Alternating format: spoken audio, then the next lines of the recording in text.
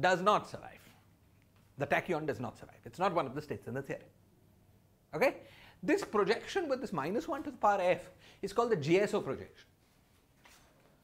Okay? And is a key ingredient to making superstring theory tachyon free. But there are several things about, yeah, let's focus on the NS sector first. There is something about this that might make you feel very uneasy, and that is this. What we have done is effectively project out all states with even fermion number. And the thing that might make you really uneasy about this is that states with even fermion number include the state dual to the identity operator. So it sounds like if we translate back to operator language, we have projected out all even fermion operators including the identity operator. That's never a consistent thing to do in a quantum field theory. You can't project out identity operator because when you put nothing inside the path integral, you put the identity operator. How can you project that out? So, how is the tachyon removed? You see, in the partition function, we have this partition function. Do you understand that this part corresponds to the NS sector? Because the spatial part is antiperiodic, and that's the definition of the NS sector. Okay? Now this term is the pure trace, because whenever you take a trace in a fermionic theory, the time direction automatically becomes antiperiodic. This part is something else because we made the thing periodic.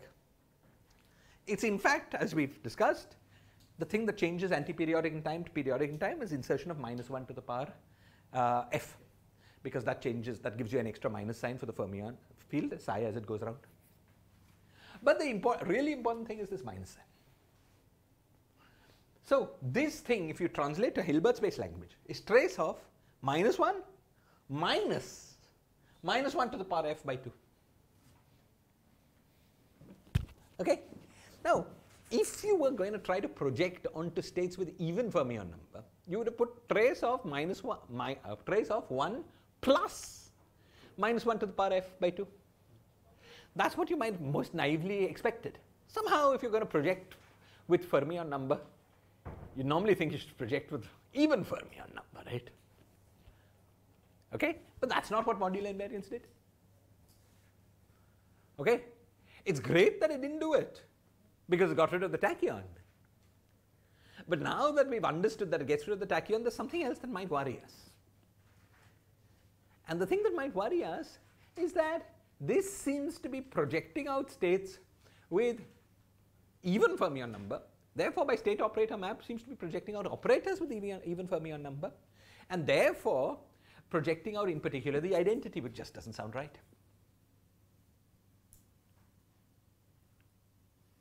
Okay? How does this work? The thing is that this was too crude. Here we worked out this partition function in this extremely crude light cone way.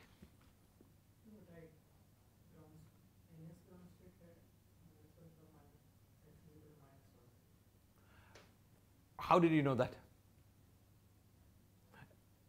You see, NS ground state corresponds to the identity operator. So if you assign NS ground state -1 to the power f equals -1, this is something people sometimes say. Okay? It is by itself very strange, because assigning identity operator -1 to the power f is equal to -1, which is inconsistent. Because you take a state, you act with identity on it, you get back the same state, but you've changed its fermion number. What does it mean? Okay? But now we're going to say the right way of saying what you just said. The right way of saying what you just said is that the actual theory also had the ghosts. Okay? And the state that we are, what is being hidden here was that there was also this e to the power -5 here. So the operator dual to the state that we are projecting out is not identity, but is e to the power -5.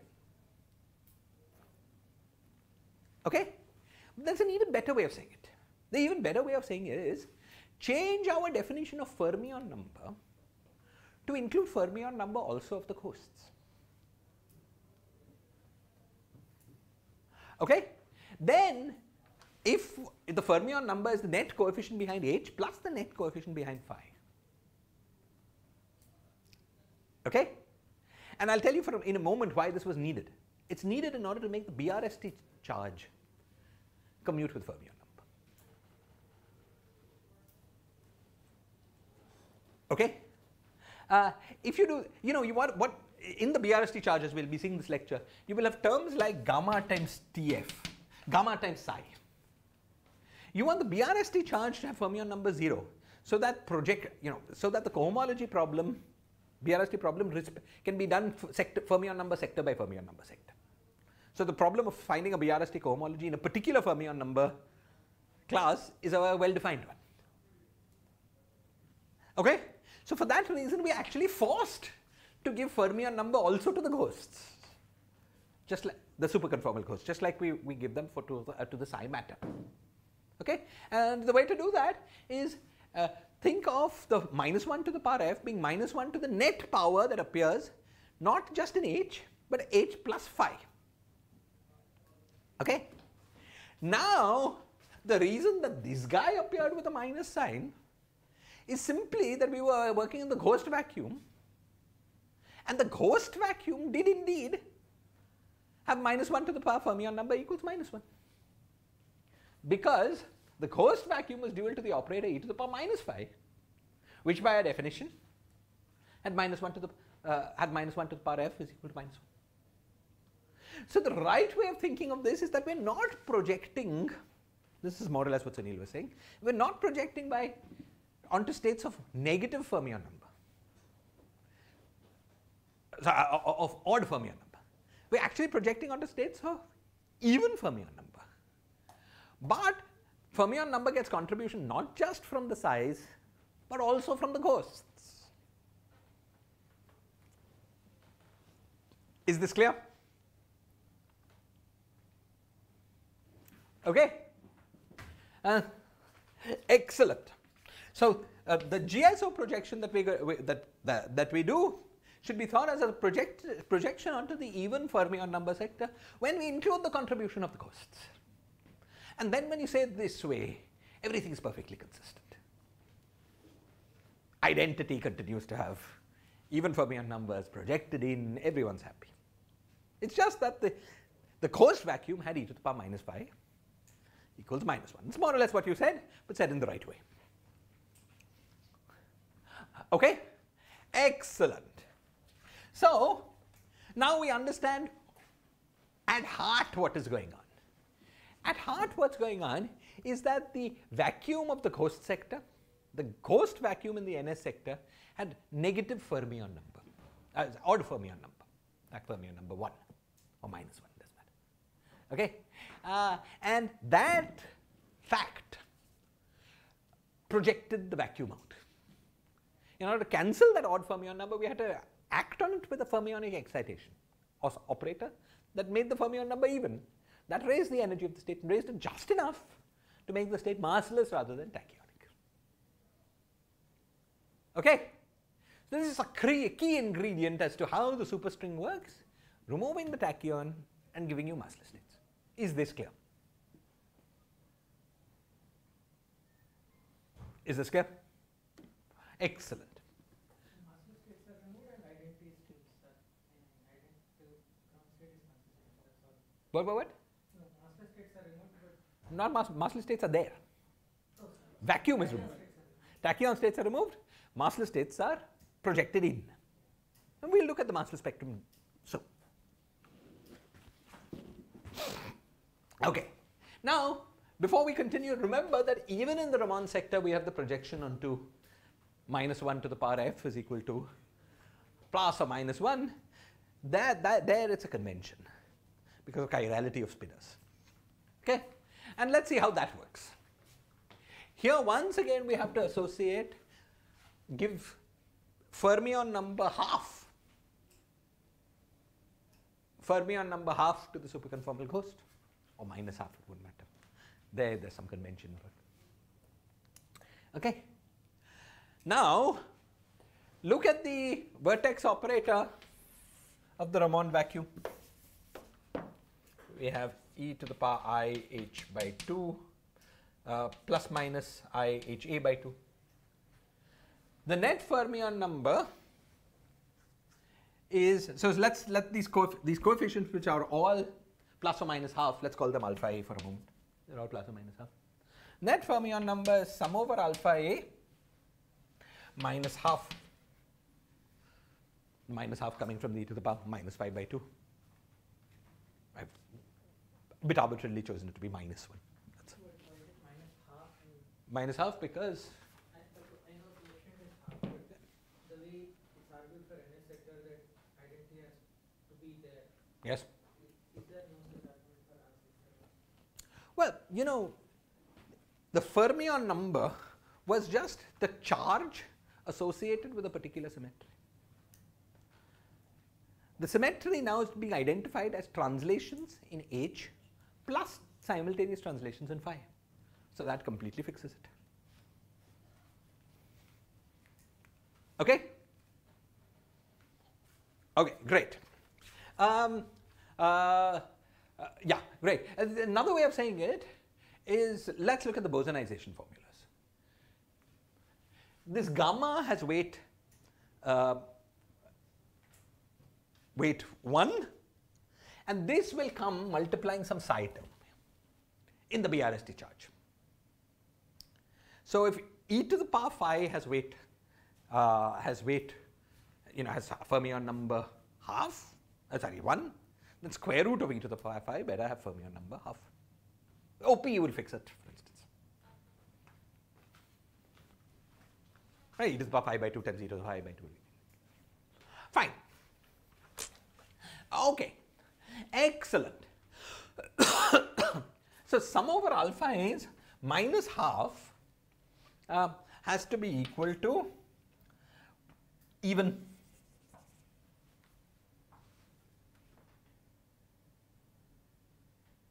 That was our condition. Now we have, in these alpha a's, we have five halves. What does it tell us? One way that this condition is satisfied is if all 5 are plus half, because then you get 5 by 2 minus half. So that's 2. But more generally, it will be satisfied if the number of odd minus signs is even. So in particular, if there were two odd minus signs, then the sum over alpha a would be half, and half minus half is 0. That's okay. If you had 4 odd minus signs, then sum over alpha a would be minus 2. Would be minus 2 plus half. So this whole thing would be minus 2, which is also even. Okay? So in the Ramond sector, what is the minus 1 to the f projection doing?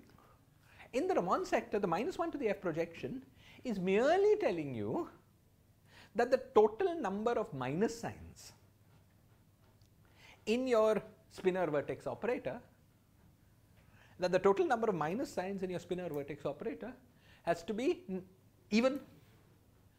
But you know, if you have a spinor where the total number of minus signs is even, there's a name for such a spinor. What's the name? It's called a chiral spinor.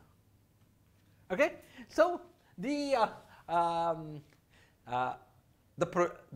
projection with minus 1 to the power f is equal to 1 or minus 1 is projecting you either into chiral spinors or anti-chiral spinors.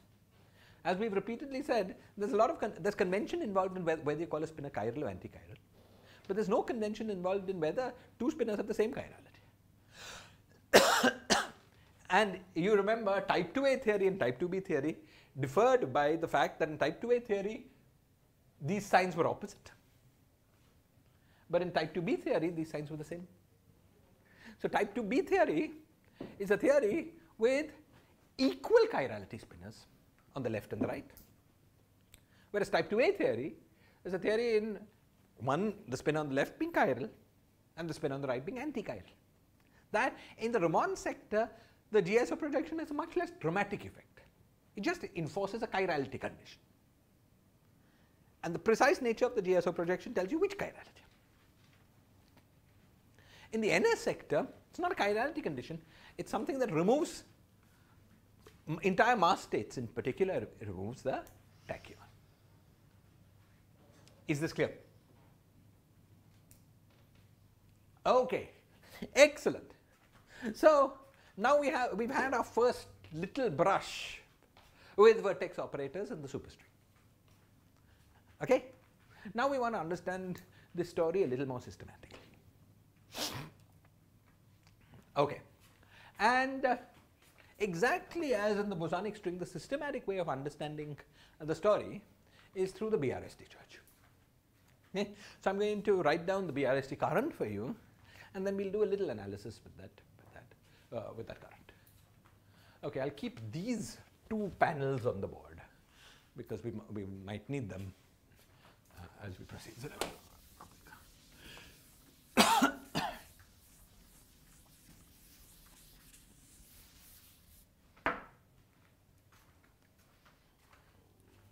Okay, so firstly the claim.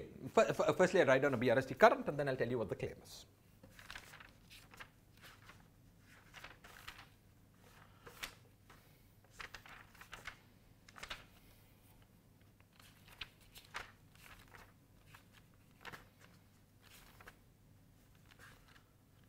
Okay, I'll write down the BRST current. So JB is equal to, well, parts of it are very familiar. They're just what we had in the bosonic string. So there was C by times T bosonic matter. And then there's the supersymmetrization of that. So that's, I mean, the supersymmetric analog of that. So gamma times T fermionic matter. Okay? And then there is half plus half CTG. That's TG bosonic plus gamma times TG fermionic. Now, you guys remember what this TB and TF was, right? You remember there was a super multiplet of stress tensors when we were studying our superconformal field theory? You remember that one way of writing the super multiplet was curly T was equal to TF plus theta times TB. We went through this in great detail, if you remember. Okay, this TF was a dimension 3 by 2 odd spin current, a fermionic current. This TB was a dimension 2 even spin current. This is the usual stress tensor. This is a supersymmetric partner of the stress tensor. Okay, when I write TBM, I mean this part, the full bosonic contribution of the matter stress tensor. And when I write TFM, I mean this part of the matter sector. So it's built entirely out of matter, but is odd in fermion fields. On the other hand, here when I write TBG and TFG, I mean the same quantities for the ghosts.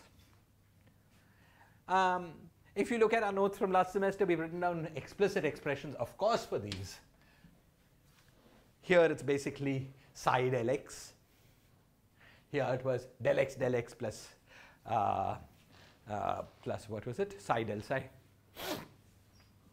Okay, and we also wrote down more cumbersome explicit expressions for these, which I won't try to, you know, basically, right? It's a del BC and all of that stuff. The term which is del of BC and there are lambdas and okay, all of that. Okay.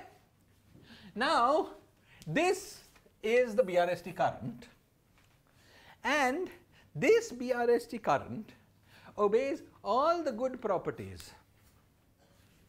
Okay, it obeys all the good properties that the BRST current in the bosonic theory obeyed. In particular, JB of Z times JB of 0 was, there was some 1 by Z. So let's look at the dimensions of this current. Okay, C times TB tells you that the current has -1 plus 2, which is 1. That's great because it's a current. So it will integrate to give us a dimensionless charge. dz of this will be a dimensionless charge. Okay. Now, it has some 1 by z square piece. That's whatever it is. It was a number. But the really important point is that when we are in the critical dimension, this has 0 divided by z. That 0 is C minus 15 of the matter. It's proportional to C minus 15 of the matter. You remember we went through such a discussion for the bosonic string? All of these properties are just completely mirrored by this thing. Why is this crucial?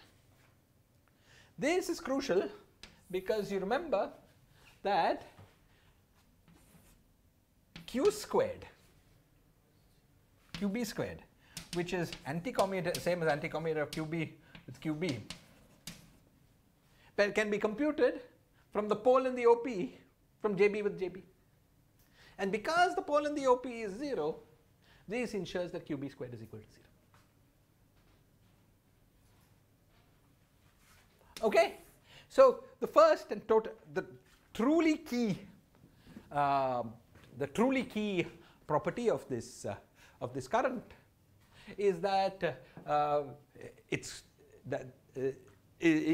charge squares to 0. Another property that's also true of this current, and you add some improvement terms to make it literally true, is that it's a primary operator. So for instance, TB times JB gives 1 by JB, 1 by Z JB plus, 1 by Z squared JB plus del JB by Z plus. So transforms like a primary operator of dimension. Okay. Even for the bosonic string, if you remember, we didn't algebraically verify all these properties on the board, and I'm not even going to try for the superstring, just much more complicated. But it's been done by zillions of people, and it works. Okay. Okay. Now let's look at some features of this BRST current.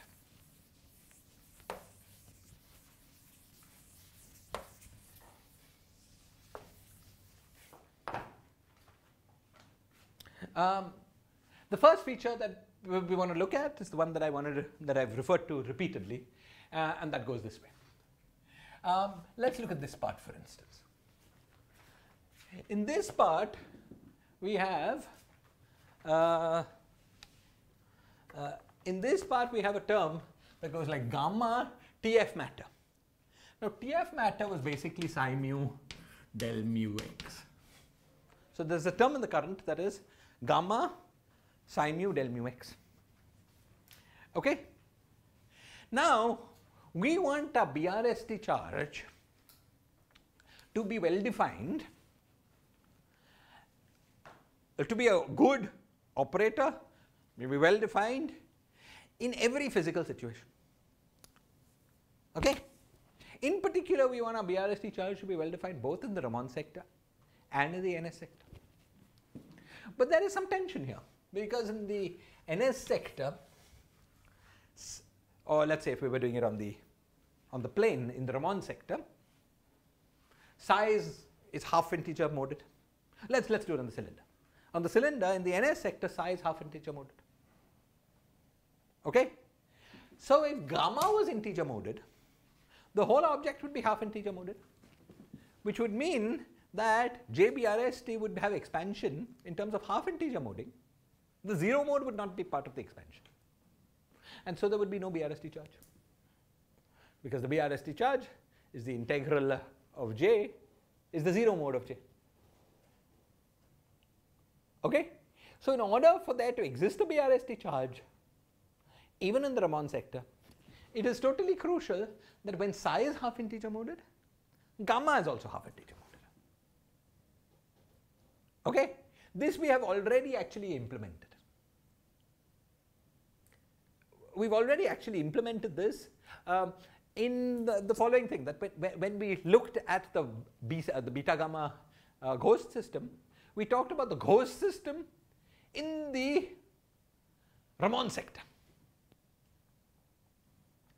Okay, and if you looked at the vertex operators, when we put the fermions in the Ramond sector, we also put the ghosts in the Ramond sector.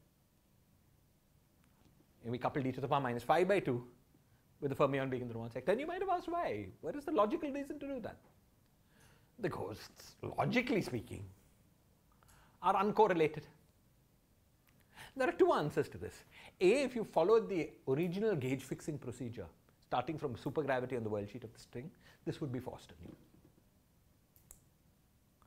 Okay? But the remnant in this gauge fix formalism is simply this, that if you want there to exist a well-defined BRST charge, it will only exist provided the superconformal ghost and the fermions are both together in the NS sector, or both together in the Ramond sector. Is this clear? Okay? Similarly, we have to, as I've already mentioned earlier in this class, we have to assign fermion number to the ghost, to the superconformal ghost. Because otherwise the superconformal, JB would not have definite fermion number. For instance, that first term C times TBM would have fermion number 0, whereas this term gamma times TF would have fermion number 1. Would not have definite fermion number. If it didn't have definite fermion number, then the problem of finding the BRST cohomology within a sector of definite fermion number would make no sense. Because the BRST cohomology would mix fermion numbers. And then the problem of imposing a projection with fermion number would make no sense. Because you can't both project with fermion number and restrict to BRST. A closed cycle. So in order to be able to project to fermion number and impose a BRST condition, and look at the BRST cohomology together, it better be that your BRST charge commute with fermion number. So it better be that gamma is also assigned fermion number. That is the underlying reason for assigning the fermion number, so that the ghost, the e to the power phi, had charge 1. Is this clear? Okay? Good. So the structure of this BRST current dictates many otherwise seemingly arbitrary choices in what we've done. It's sort of course, these choices wouldn't have been arbitrary if you started with the superconform, just started with the supergravity action and try to fix it. But now that we've not done that, the structure of this BRST current determines is the thing that remembers all of that. And it's the thing that forces you to be honest, forces you to do the right thing. Okay. Now, once we have this current, of course, we can mode expand every mode in the game. We mode expand C, we mode expand X, we mode expand psi, we mode expand beta, we mode expand gamma. And then we mode expand the current itself. So we mode expand the current as JB is equal to sum over M, J B M, Z to pi M plus 1. JB0 is QB. JB0 is the BRST charge itself, so JB0 is Q BRST, can then be written in terms of the modes of the other fields. Okay? And it's a simple though slightly tedious exercise. To work out the mode expansion, I'm just going to write down the result for you.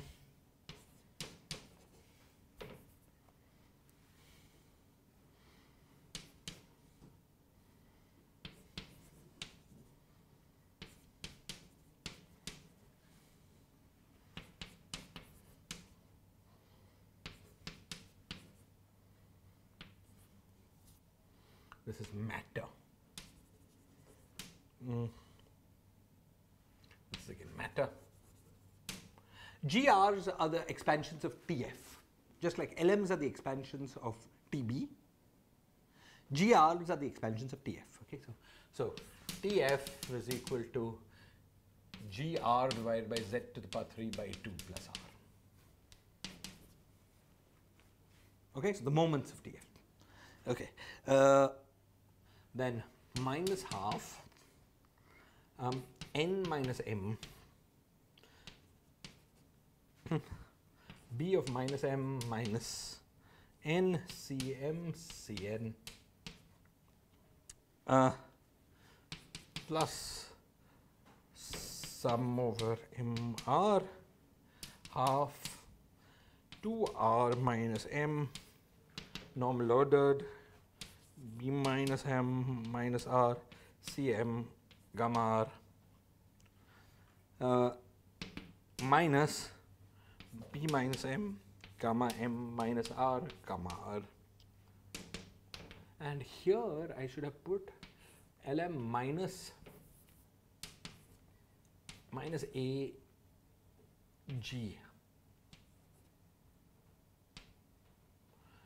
delta M0, where AG is the normal ordering constant, is equal to half in the NS sector and whatever 3 by 2. It's the weight of e to the power phi. Sorry, minus half in the NS sector and AG is equal to minus 3 by 2 in the Raman sector. Okay. If you go back to your notes and you look at the expansion of the QBRST charge for the bosonic string, you will see very similar expansion. This part was basically identical except that this AG there was 1, the normal ordering constant of the normal ordering constant of the bosonic string, corresponding to the fact that the vertex operator for the vacuum of the ghost sector there was just C. Okay, so C had this. Sorry, plus. This is plus AG. After that also. Sorry. After the bracket ends. Yeah, this is plus, but I think this should also be plus here. Let me just look. Plus, because it should be L minus 1 in the bosonic string or L minus half in the superstring, so that L is the matter part of L is forced to be half, as we've seen, right, in the vertex operator condition. Matter part of L has to be half in the NS sector, has to be 3 by 8 in the Raman sector.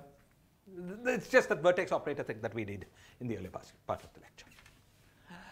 Okay, so this is the BRST charge, and the claim is that, you know, as in the bosonic string, the allowed vertex operators, the vertex operators we're going to allow ourselves to scatter, are states that lie in the cohomology of this BRST charge. Now, one can go through a formal exercise, very much like we went through in the case of the bosonic string, to show that the cohomology of this BRST charge is the same as is in one-to-one correspondence with the spectrum of the superstring in light cone gauge. Namely, it's in one-to-one correspondence with the set of states which have no ghost oscillations, no super ghost oscillations, no 1 and 0 oscillations either for x or for psi. Only oscillations just from I is equal to 1 to 8. Polarizations for I is equal to 1 to 8, both in the x directions and the psi directions. In fact, the arguments are basically identical to the ones we used. The procedure is as before. We take the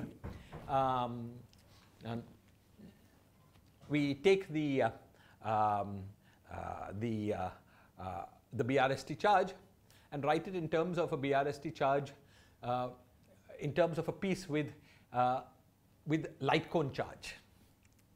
There's a piece with light cone charge +1, a piece with light cone charge 0, and a piece with light cone charge -1. Then we consider the cohomology of the piece with light cone charge +1, as we did before. We find a very simple cohomology, which we can just enumerate. It's exactly the same kind of argument. And then we go through the kind of arguments that tell us that actually the cohomology of these two things are the same.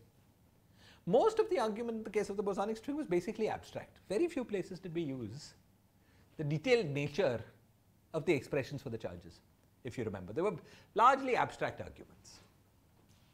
These arguments carry through basically without change. And I'm going to leave it for you as an exercise to just go through those arguments in your mind and work them out for the superstring. Okay, so once we've worked that argument out for the bosonic string, it basically carries through almost without change for the superstring. Okay, so the same thing tells us that we've got a very lovely cohomology. The fact that our BRST charge commutes with minus 1 to the power f tells us that we can impose the BRST charge cohomology fermion number sector by fermion number sector, so we can consistently work with the JSO projection. The fact that the BRST charge is well defined both in Ramond and Nebel-Schwartz sectors tells us that we can consistently in each sector impose this cohomology condition. Okay, so our set of vertex operators are basically in one-to-one with this BRST cohomology. Okay, now very brief. I hope to go through this picture-changing business, but okay, we'll take one more lecture before I give you the rules for superstring scattering amplitudes. But in the rest of this lecture, let us undertake a little exercise just to familiarize ourselves with this BRST charge a little bit. And that little exercise is this: at level half in the NS sector, let's work out the BRST cohomology. Okay, so we're going to need this expression here. So I'll clear this part.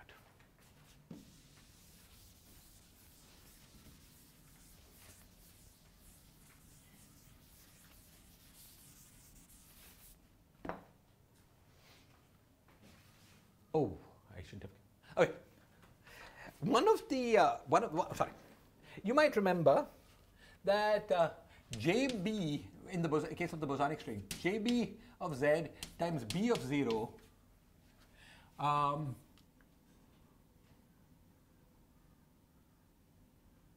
was T of Z. Do you remember this? That it came from, we have a C times T term, and therefore when we did the JB times B, the B hit the C to give this T. Okay, it came from there. Now this continues to be true in for this more complicated thing, but something else also continues to be true. That JB of Z times beta of 0 gives TF of 0. TF of 0, sorry, I should have put this. So this was 1 plus 2, and this was Z square. Therefore, no, this was Z. CB is 1 by Z. What? It is 1 by Z. Yeah, 1 by Z, yes, exactly. Because CB is 1 by Z. CB was 1 by Z, exactly. Or just add up this thing. This was 1, this is 2, so that's 3. This is 2, so this is and he's the third. Similarly here we get this with the 1 by Z. Both of these have decreased by half. Now this tells us that the commutator of QBRST with B R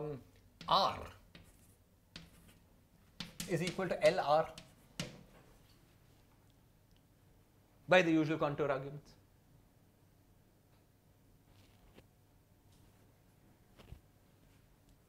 Do you remember this? Okay. You make the charge QBRST by integrating this with 0, you make the charge this with integrating it by the appropriate factor, and then you'll get LR. Similarly, you get QBRST times beta R is equal to GR. That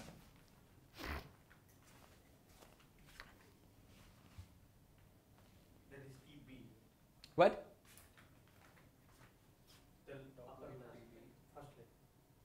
JB? No, TB is this. T-bosonic, sorry. The same, the usual contour arguments. Okay? So there is one immediate thing that follows when we look at BRST cohomology. We used exactly this when studying the bosonic string, which was this. You remember we put these auxiliary conditions. Beta 0 on psi is equal to 0. And now we'll also put beta 0 on psi is equal to 0. Okay? But the state psi is going to be annihilated both by BRST and by beta 0. So it's annihilated by both terms in this anti-commutative. Therefore, it has to be annihilated by this guy when R is 0. So this implied L0 on psi was equal to 0. Okay? And this implies that G0 on psi is equal to 0.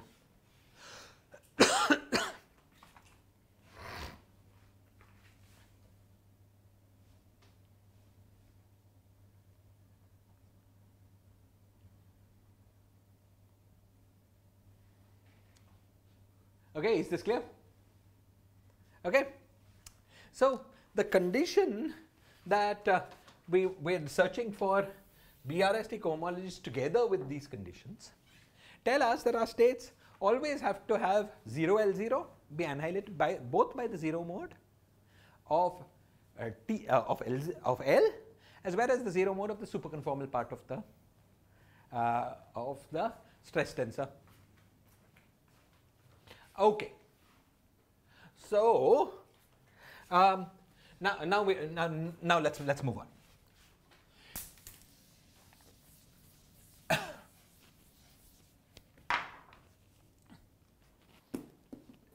So what we plan to do is to try to find the whole BRST cohomology.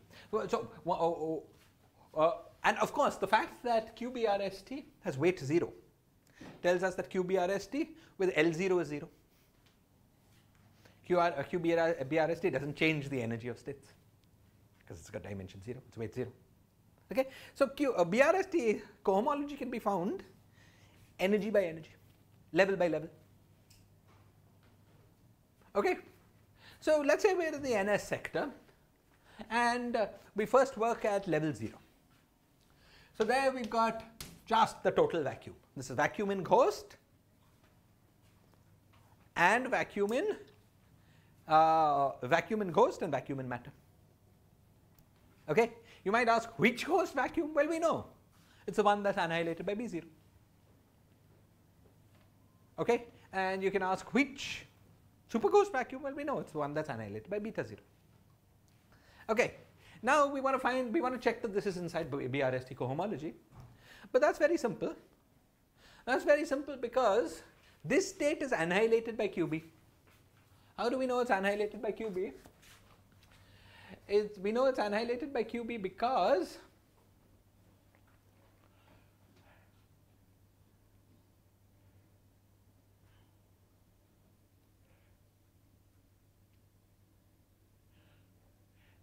this state times 0 and e to the pi k dot x with the k squared equals half.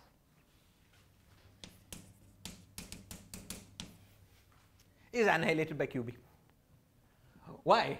Well, it's annihilated by QB because every operator here is made up of one creation and one annihilation, except things that come with both zeros. Okay? So for instance, in this expression here, we have m, n, cm, cn. Okay, we've got m, n, cm, cn. It's impossible for all terms here to be negative or 0. Because if this and this were both 0, we would get C0 squared, which was 0. Okay? Naively, there's a term which is B0 times C0 squared. That's 0, it's also 0 because this would make it 0. Okay? Similarly here. Okay? You will not be able to get a term which is not annihilated, does not have one annihilation operator at least. Here we can get such a term. We can get a C0 times L0 plus whatever, this AG. Okay? But that is precisely the thing that we got when we took the commutator of QB with B0. We got L0.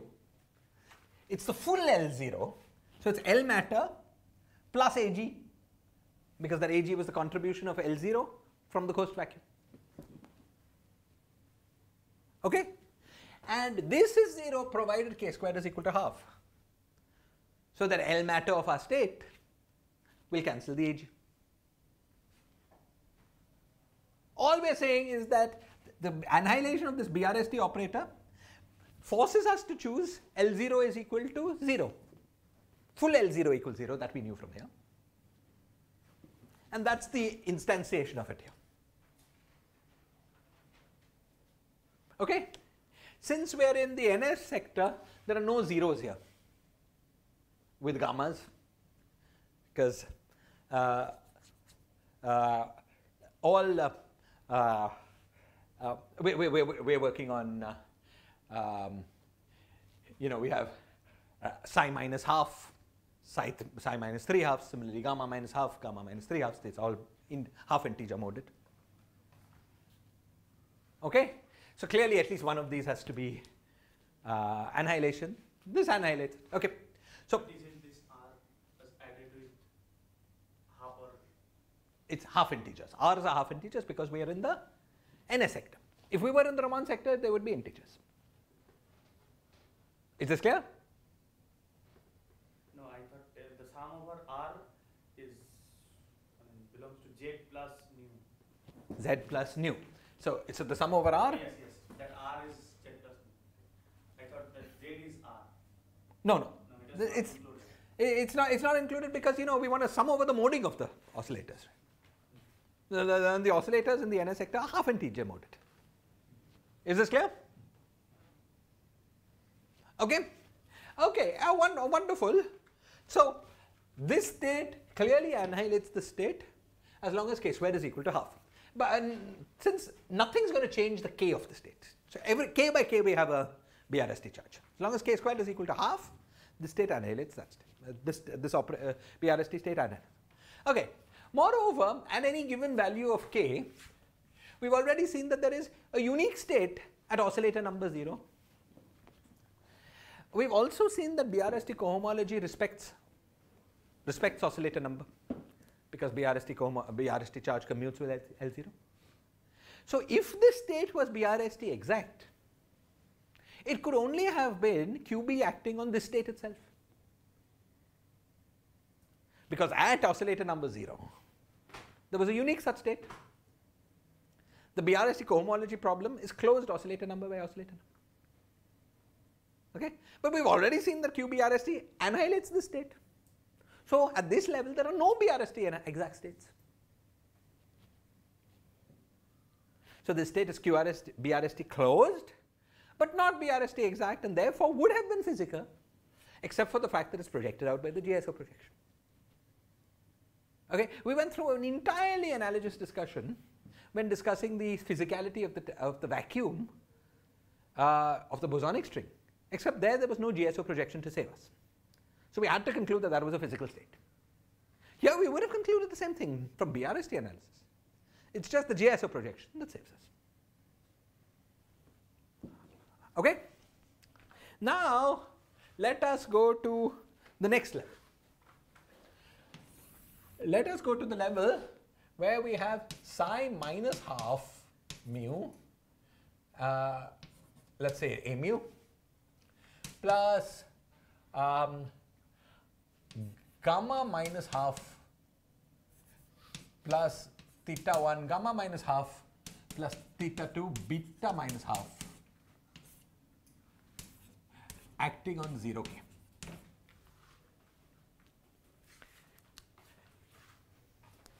Can you see this is the first excited state? Okay? At this level, we don't have to worry about the BC oscillators because those are moded in units of 1. So exciting with them or exciting with X's will raise the energy by 1. We want the first excited state, which raises energy just by half. This also corresponds, as we've seen before, to the massless sector of the theory. Because in this case, the half here cancels the Ag from here, makes this physical by itself, makes this 0 by itself. So in this case, k squared is equal to 0. from physicality. Is this clear? Okay. Now we've already explained that the ghosts here are going to play basically no role. The ordinary C and B ghosts. Right? Everything interesting is happening with the beta gamma system. Okay? So let's look at terms in this cube. So now what we want to do, we're going to play the same game. We're going to take QBRST and act on this state. Because QBRST commutes with oscillator number, with L0, there's going to be a BRST problem just in this 12-dimensional state space. Why 12-dimensional? Because there are 10 here, 1 here, and 1 here. Okay? So just in this 12-dimensional state space, there is a BRST cohomology problem, and we're going to try to solve that problem. Okay? So in order to do that, first, the thing we're going to do is to act with this BRST charge on this most general state and see what we get. Okay? So first, let's see what we get that is non-zero when acting on this guy. Okay. So this part here never contributes anything. This part is just 0. Either we will get creation, annihilation operators from the LMs. Oh wait. Will we get? Yeah, because these LMs are moded with integers. So we could the first annihilation here is an L minus 1, acting on a state with dimension half. Always takes us into annihilation territory. Had there been an L minus half, we could have got something interesting. Is this clear? Right? Because this is purely matter, this is purely ghost. Okay? Right. So you see, this term can give us nothing interesting. This term can give us something interesting because there are halves here. Okay? So let's look at the term where this is minus half. I'm going to act on this. Because I want to act on this, I want no annihilation operator in gamma. Because if there was an annihilation operator in gamma, it would kill the part involving AB. Okay? But I'm going to allow for annihilation operators in G. Because there's a creation operator inside. So I'm going to allow for G half. Now G was psi del x. I don't want any annihilation operators in the del x. Otherwise it will kill me. So all of the annihilation has to come in psi. So I wanted to look for the term that was psi mu half times del x 0. Del x 0 was k mu, the 0 mode. Okay? So the term of interest here is k mu psi mu half. Is this clear? Acting with k mu psi mu half, the psi mu half will kill the psi mu minus half. And so what I'll get is a mu k mu.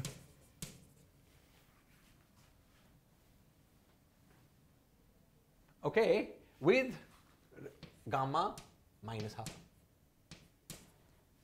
Because the gamma minus half has got dropped with the right. Okay, so acting on this state, on this part gave us this. Now let's look at this part. On this part, what do we get? Here we could have the gamma plus half and G minus half. How are we going to get G minus half? Okay, if we don't want to involve any annihilation operators, okay, so let's, G should not involve any annihilation operators at all. G is psi del x. G should not involve any annihilation operators at all. It should be both creation. The only way for two creation operators to add up to half is to get the half creation in psi and the 0 creation in x. So once again, 0 creation is a k mu. Okay, this kills this, and so we get plus theta 1 k mu psi minus half mu.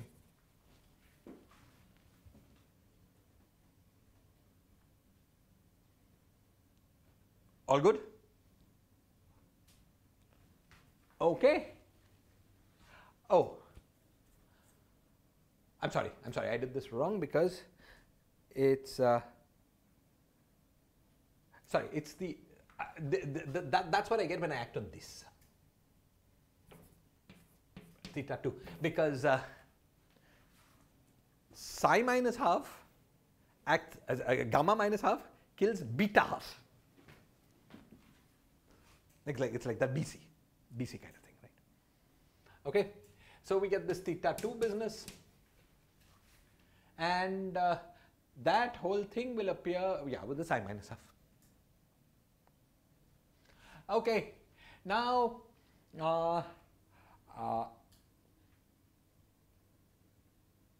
what about this state? What about this theta 1 state?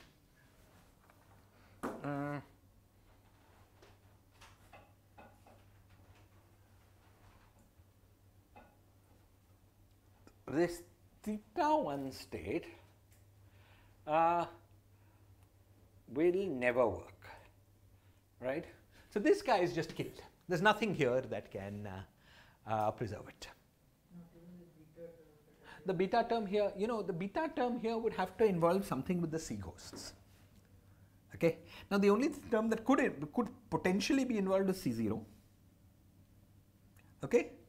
And the term involving C0, we're guaranteed will work out in the end, because you see, if we act with C0, we move from the state which was B0, which annihilated by B0, to the state that's annihilated by C0. Okay? And that cannot happen. It cannot happen provided, let me give you that. It will work out, and I can show you algebraically, but let me give you the general argument, which is more informative. You see, the point was this. The point was that it was consistent to work in the cohomology sector in states annihilated by B0. Why was it consistent? It was consistent because of this relationship. This with B0 was L0. So provided in fact that's the reason we imposed L0 equals 0. So that we could consistently work in the sector of states that were annihilated by B0. Okay? Now, if there's anything in the cohomology where we started with a state annihilated by B0, if there's something non-zero with some state where C0 acts on it, we will go outside that sector. We know all that must cancel. Okay? So we could work it out, but such things will always cancel. So I'm not even considering that. Okay, I'll just leave it for you to work out. Okay, so this state is just annihilated by itself. So it's just 0. Okay. Now, so what have we got? We've got the action of QBRST on this gives us this. Is this clear?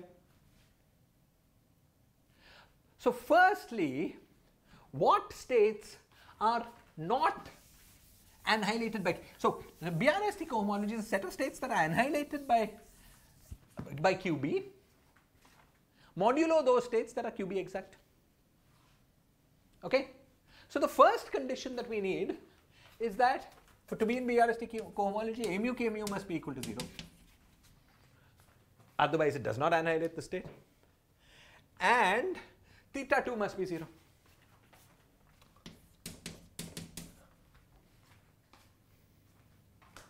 So the state is Q closed only if a mu K mu is equal to 0 and theta 2 is equal to 0. Is this clear? Otherwise QBRST on the state is not 0. Moreover, any such state, what do we get here? Here what we got is this kind of state with a mu replaced by K mu. So any such state, we need these conditions modulo the equivalences. A mu is to be identified with a mu plus K mu. And modulo the equivalences, theta 1 is to be identified with theta 1 plus shift.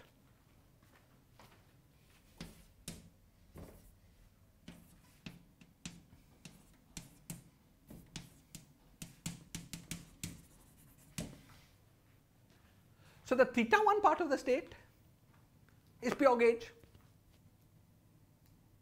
It's BRST exact.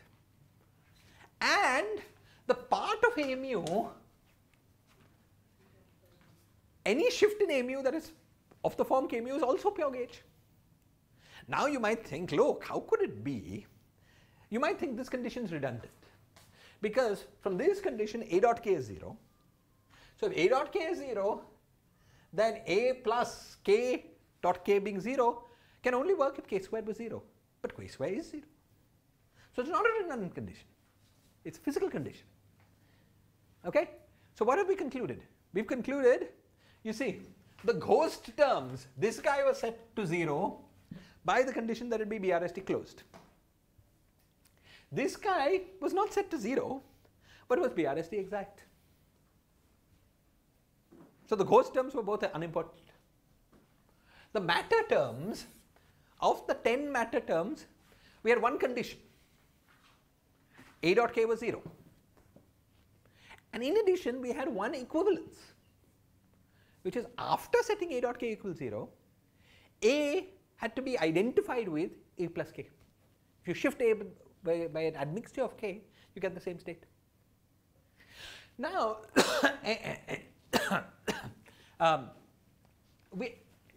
all of this is of course extremely familiar to you. The first two conditions merely tell us that anything involving the ghost is physically trivial.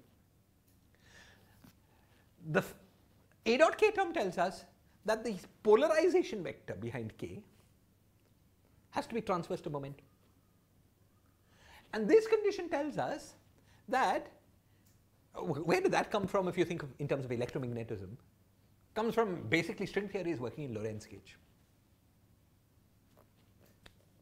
Fair enough, right? It's manifestly covariant. Which other gauge could you choose? Okay? But now in Lorentz gauge, anything that obeys AMU proportional to KMU is still pure gauge. You can still, because on shell K squared is equal to 0, you can shift AMU by KMU and maintain K dot del dot K is equal to 0. K dot K is equal to 0. That's what we've just seen. Shifting by KMU is a gauge transformation. So such a mode is pure gauge. Okay? So basically this is a familiar low energy statement. And if we were working with the open string, in fact, it would reduce to Yang-Mills theorem. In the context of the closed string, there's one statement on the left, one statement like this on the right, and in fact, there's a similar statement about gravity. Let me tell you. In 2 minutes we should stop, but let me tell you about that in 2 minutes more. You see, so what have we got for the cohomology? We've got A mu, B nu, psi minus half. Now I'm putting left and right together. Psi tilde minus half, such that A dot K is equal to 0, B dot K is equal to 0. Okay? And A is identified with A plus K, B is identified with B plus K. Okay? So this object here is a 2 tensor. This object here is a 2 tensor which we can break up into its symmetric, traceless, antisymmetric and trace parts. Let me focus for a moment on the symmetric traceless part. In this situation, what we've got is a 2 tensor which is symmetric traceless. Okay? It's the basis is made by A mu's and B mu's. Okay, the outer product is 2 tensor. 2 tensor, because there's one A mu. Yeah. Okay? And this tensor obeys the condition K dot either of its indices is 0. That's working with gravity in Lorentz gauge. And it's also obeys the condition that if you take H mu nu and shift it by K mu, Nothing changes. This is simply the linearized gauge transformation, linearized coordinate transformation of gravity. Okay? So what we're getting here is that the BRST cohomology gives us, at low energies, a very reasonable kind of cohomology, namely what you get from gravity. More precisely, as we've seen, we get a symmetric two tensor, that's the gravity. We also get something antisymmetric. That's B mu nu, the Karl-Bromond field, which has its own gauge invariance which require all of this. And you also get a trace, which is what we call in string theory the dilettante.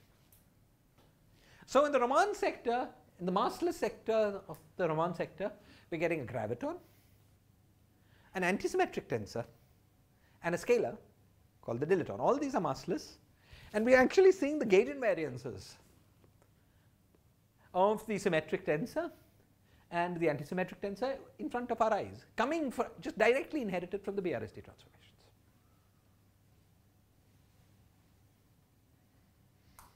Okay? Now, one last thing I'm going to go through for you, which is this. You remember that we required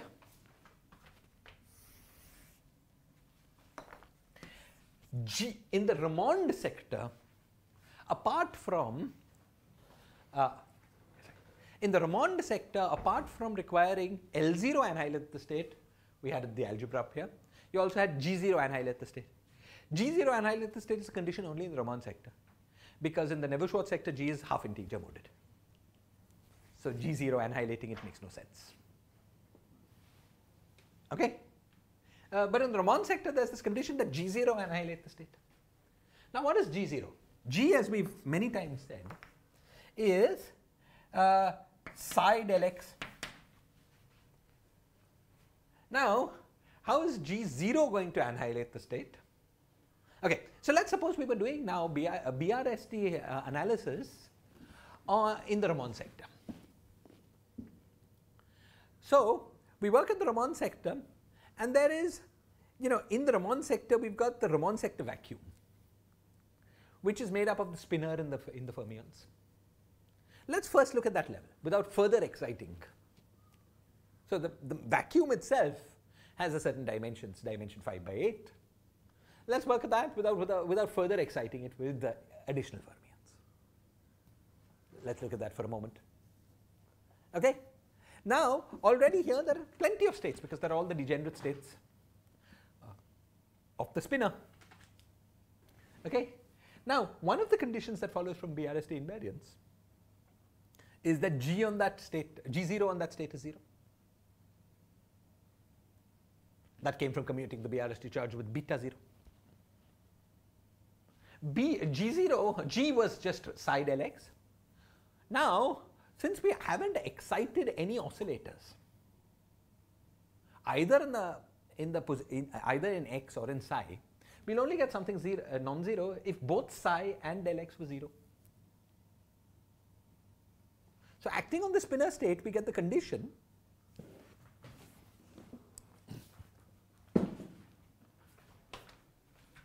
psi mu 0 times k mu on psi is equal to 0.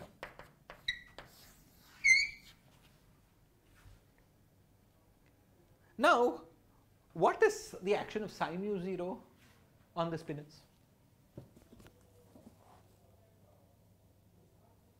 Why did we get spinors in the first place?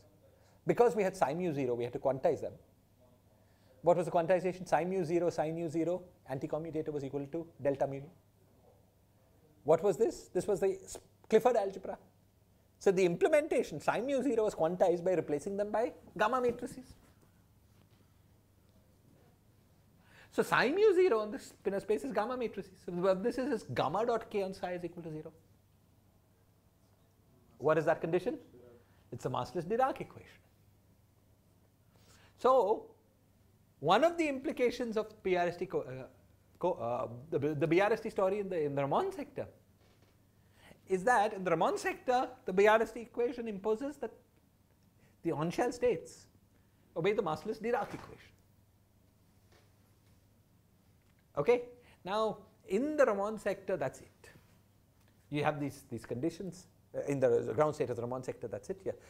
The things that obey this condition, and of course the GSO projection, are physical. So, for massless states, we've got, for massless states, the physical states are,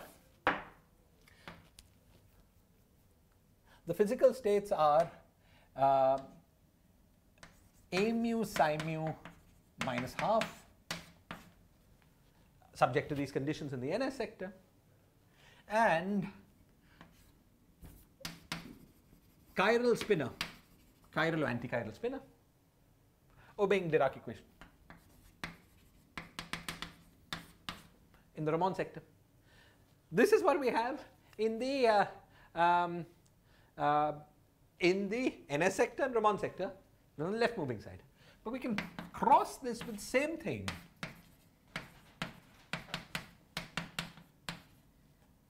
and chiral or antichiral spinor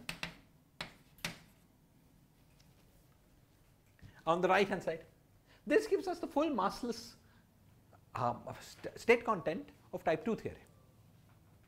It's type 2b if the spinors have the same chirality, type 2a if the spinors have opposite chirality. Okay, so let's decompose this into physical particles. NS gives us, as we've seen, b mu nu, phi, and g mu nu. The graviton, b mu nu, and phi. Now we have two RNS sectors. We could have left in NS and right in Ramond, or vice versa. Okay, and what do we get from there? From those, we get the tensor product of a vector times a spinor. Now, why is the tensor product of a vector times a spinor? Suppose I've got a vector and a spinor. Can you decompose it for me in terms of representations of S, of the S of SO?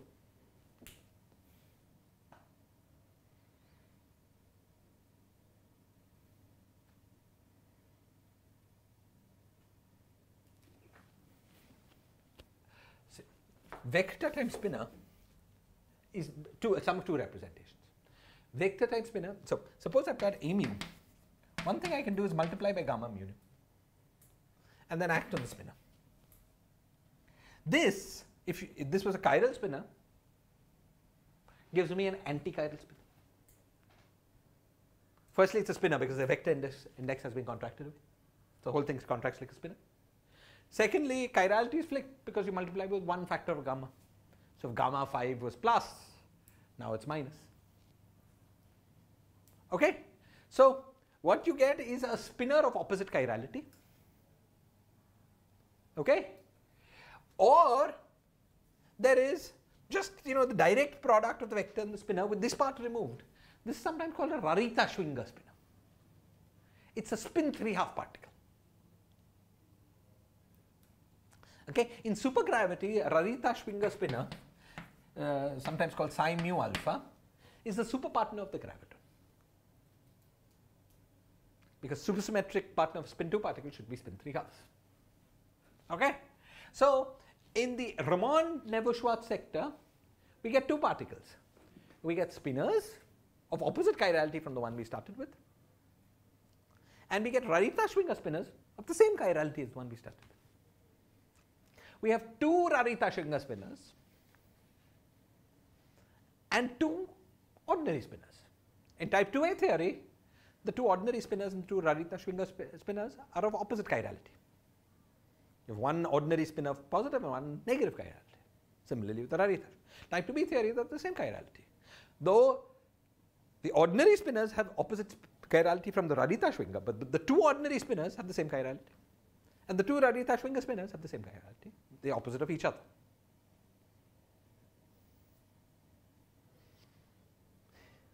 Is this clear?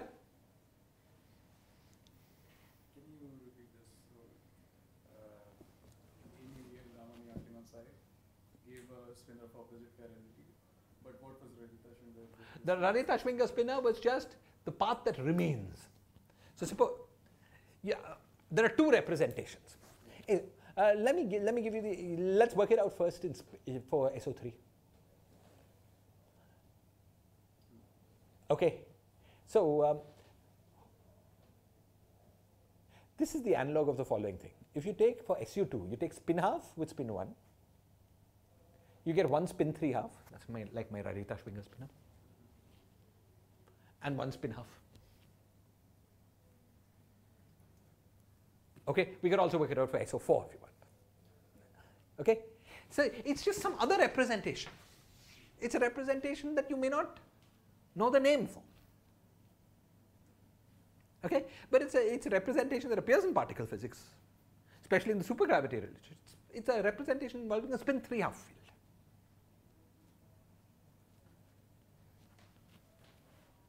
Okay, fine. Now, finally, there is the question, what happens when you take two spinners? What happens in the Ramond sector? Now what do we have? Now we have spinner times spinner. Who knows the group theory for spinner times spinner?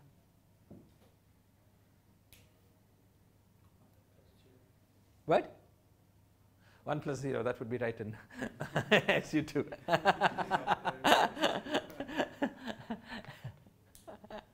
Yes. You get a bunch of forms. How do we know this? How do we decompose? Suppose you have psi bar, psi. You can put a bunch of gammas in the middle.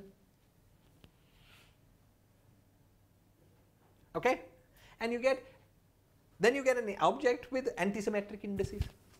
Objects with antisymmetric indices are called forms. Now you can't put more than d gammas. Yeah, or a gamma square will be 1, so it will be like putting nothing. Okay?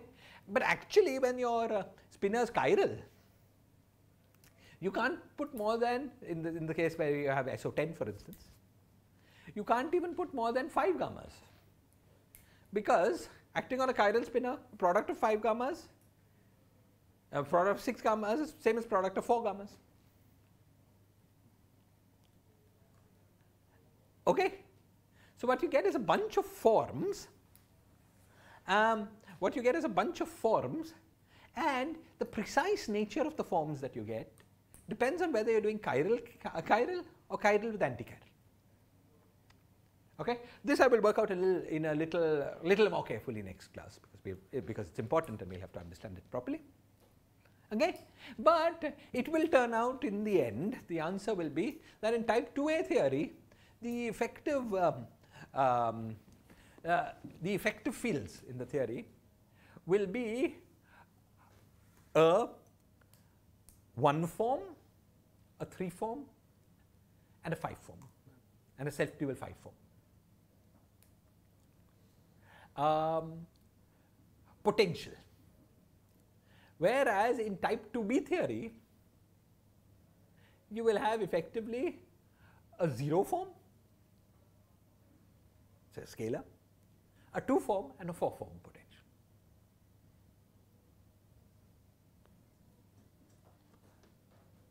Okay? And this is the net state content of the massless sector of type 2 string theory. It's bosonic fields from the NS-NS sector, that's the dilaton, B mu nu and the graviton, bosonic fields from the Ramond sector, this bunch of forms. Notice that in type 2b theory, I told you got a 0 form, but in the NS sector we also got a 0 form, namely the dilaton. I told you got a 2 form, but in the NS sector we also got a 2 form, which was B mu nu. And I told you got a 4 form. Well, we didn't get a 4 form in the NS sector, but this 4 form is going to be very special. This is actually the first indication that type 2b is built to be self-dual under S-duality. You know, it's got a bunch of fields with duplication. You've got 2 scalars, 2 forms. So it could be that there's a symmetry in the theory where you exchange this. And this symmetry we will study as we go along. It's called S duality. Okay. In type 2a theory, there's another interesting thing to notice. We'll look at all this in some detail as we go along. Okay, but I think we'll stop the class here today. Any questions or comments? I'll work out the group theory for the Ramond sector in more detail next class. We'll work out we'll understand this stuff better next class. But this was just to give you this appetizer. Any more questions or comments? So what we have gone through is the principles that determine what the physical states are on the world sheet of the superstring, and we've understood how that's implemented at the massless sector, at the massless level. Okay. What remains is to understand the physics of this better, of course. But the last key technical thing that I have to tell you about is the rules for calculating scattering amplitudes for the superstring. Once we have that in place, then we will use formalism only as needed to understand physics, and then we will start trying to understand the physics of the subject much better.